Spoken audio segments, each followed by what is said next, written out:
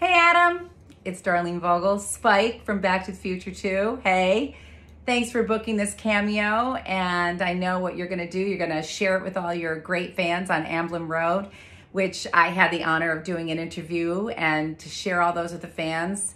I wanna thank you for that. It was a great interview, and I love hearing from all the fans. It's such a great experience. Who would have thought that 31 years ago I would have played this girl? There I am on my hoverboard. And then soon after, this girl on the ride. Yeah, that was me, Heather. And no, I was not related to Spike. I don't know where that came from. And met this awesome gang. There's Jason, Ricky, Griff, I should say, Tom Wilson, and me. Boy, did we have a great time on that set. I just want to give you a little backstory to you, which you probably already know, but the fans. But the day I walked into my agent's office and he said, "Hey, how young can you play?" And I was like, I don't know. I was 25, 6, 7 at the time. I can't even remember. But I walked into the casting director's office and we just had a little talk. And then a couple months later, brought me back in with Ricky and Jason and we improvised a little bit. And then a couple months later, I'm on the set of this just blockbuster movie. And a 2-week job turned into 2 months. And it was just such an awesome experience to work with Michael, the sweetest guy on the planet. And in the cafe scene that took a month to shoot, because in those days with the camera, it was a different camera, the Tundra camera. They had to set it up for hours. It was a new thing.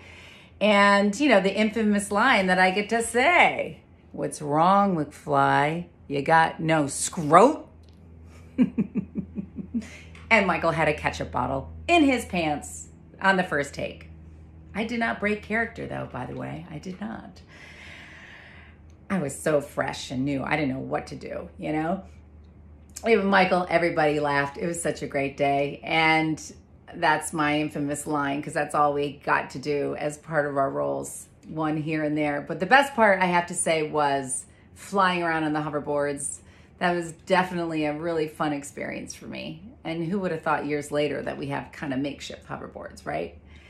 But I just want to say thank you, and thank you to all the fans. Who would have thought these last few years that I've been meeting so many? I mean, we went to the reunion, and I went to France, and I got to meet so many people from around the world. And some of the shows that I do, it just is mind-boggling to me how brilliant. I mean, just the fans are just so brilliant. They just love this trilogy, and it shows. And with all their heart, and I love talking with them and meeting with them and sharing my story, because who gets a story like this to tell, right? Of one of the iconic trilogies ever made. So anyway, I just want to say thank you again. Thank you to Adam. Thank you, Amblin Road. Thank you, Back to the Future fans. Thank you to the Back to the Future backers in France. I got my pin on. And thank you for booking it on Cameo, so a lot of people can see this as well. And if you want to have a shout out to any of your friends or family from Spike, I'd be happy to do that on Cameo. Thank you again, guys, and we will see you in the future.